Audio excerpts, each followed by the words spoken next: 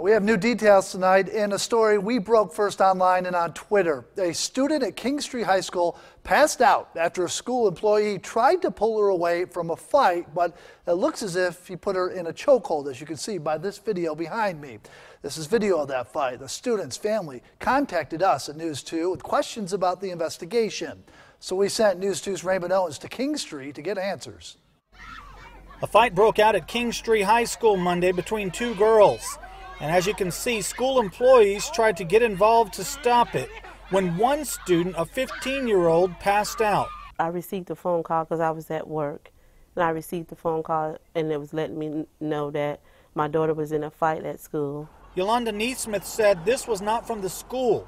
A caller said her daughter had passed out after being in a chokehold. About 15 minutes later, she spoke to the man in the video by phone.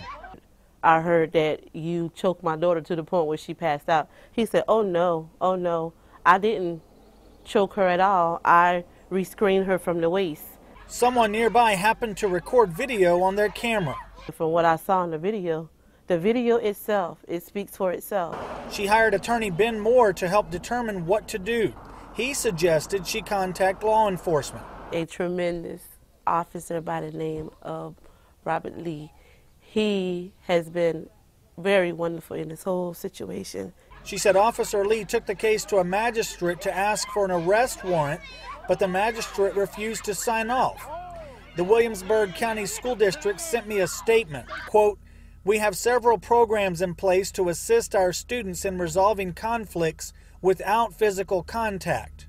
The district is investigating this incident and working cooperatively with local authorities." Neesmith tells me that she plans to ask SLED to investigate this case. In King Street, I'm Raymond Owens, News 2.